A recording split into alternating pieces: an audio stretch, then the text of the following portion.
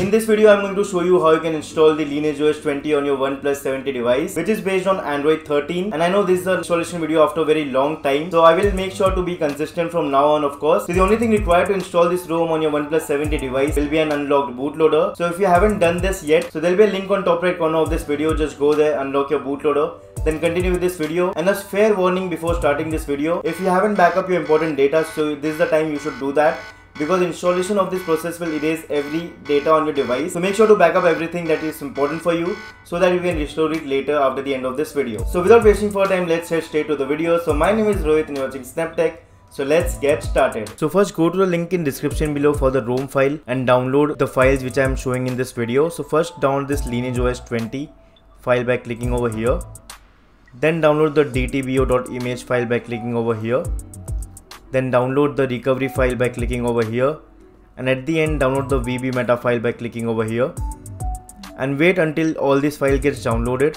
Until then, move on to the second link where you can download the Google apps for your Lineage OS, and it doesn't come with the Google app installed. So once you open the sites of this Google app, you'll be on this kind of website. So just click on this Lineage OS 20 Android 13 as we are installing Android 13 ROM, and click on the Mind the G apps. It will take you to another website.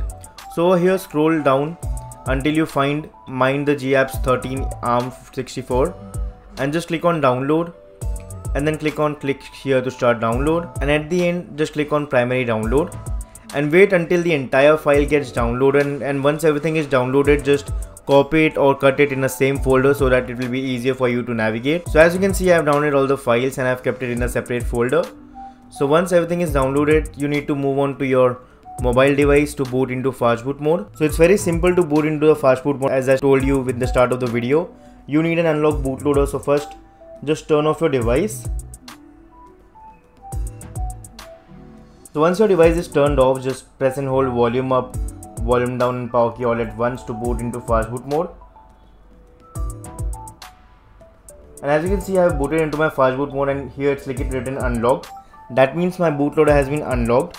So after this, you need to connect your device to your PC through a USB.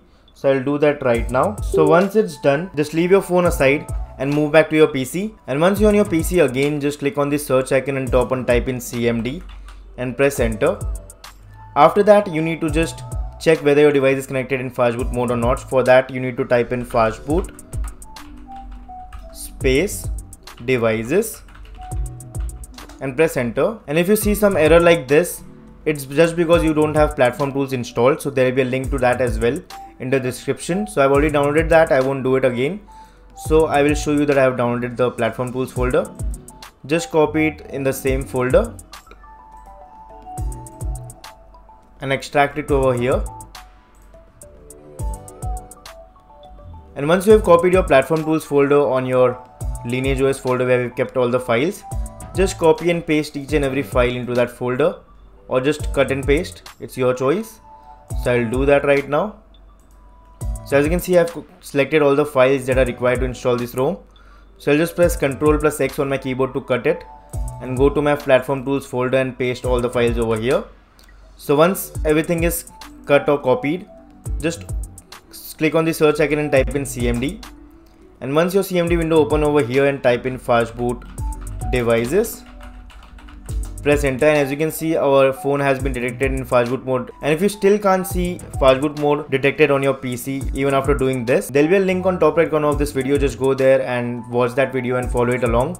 After that, your phone will definitely be detected in your PC. So once it's done, once your phone has been detected in fast boot mode, you need to type in these commands as I do right now. So you have to write next fastboot flash.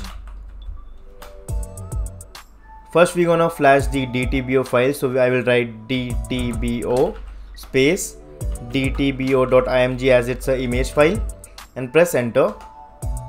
And as you can see, our DTBO has been installed. Next we have to install VB meta, so we will write fastboot flash VB meta space VB meta.img.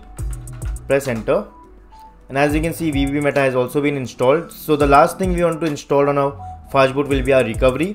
So I will type fastboot flash recovery space recovery .img and press enter. And as you can see, even recovery is getting installed on our device.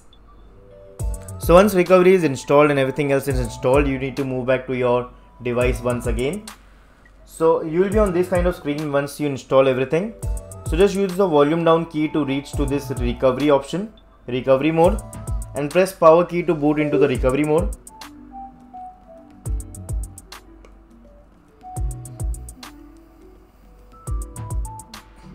And once you are on this recovery, Lineage OS recovery, before installing the ROM we need to wipe everything. So we will go down by using the volume down key. Then I will use power key to select it, and then power key to select it again, and then volume down and power key to format my data. So once everything has been wiped, just click on this arrow on top right, top left, and go back, and then press volume down, just press power key on apply update, and then press power key again from apply from ADB. And once you're on ADB sideload mode, you need to move back to your PC once again. So over here on the same CMD window, we can write in ADB devices, press enter.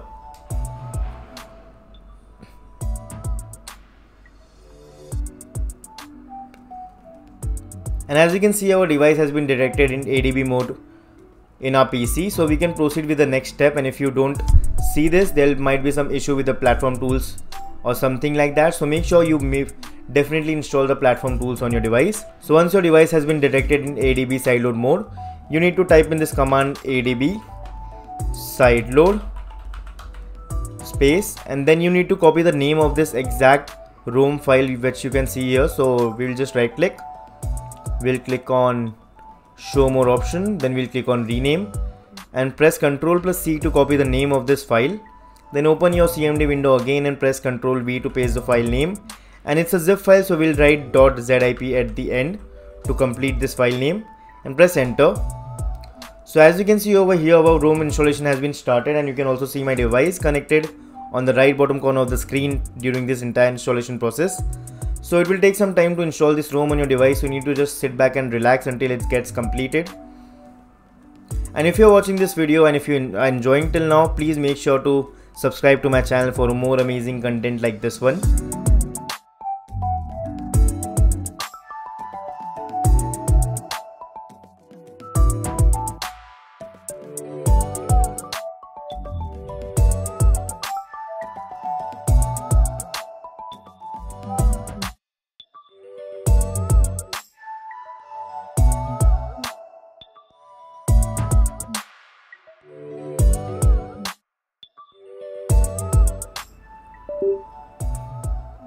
So after 47%, you might see this return value as total XFR 1.00x. It doesn't matter, because if it's completed after 47%, that's some glitch, but it doesn't matter. Your ROM is installed, so you don't have to worry about anything. So after this, it's optional whether you want to just boot into your system or you want Google Play Store and other Google Play Services apps installed on your device. And if you want to install the Google apps, as you can see, you have downloaded the Mind the G apps already, so you need to install that right now. So to do that, you will need to move back to your phone. So once you're on your phone, just use the volume down key again to reach to this apply update option. Then press power key to go ahead. Then press power key again from apply from ADB option. And now you need to just sideload the G apps part as well. So I will write ADB space sideload space. Then I will copy the name of this file just like I did the ROM file.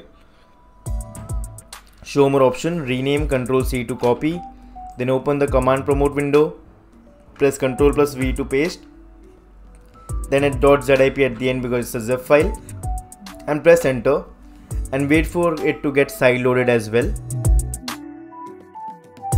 So as you can see, you will get this option such as signature verification failed install anyway, so just use the volume down key to reach yes and press power key to select it, and it will proceed. So once everything has been installed, so our ROM has been installed, Google Apps has been installed, so we can proceed to reboot to our system now. So I'll press the power key. So it's the first boot, so it may take some time to boot into the system, so you don't have to worry and you need to just sit back.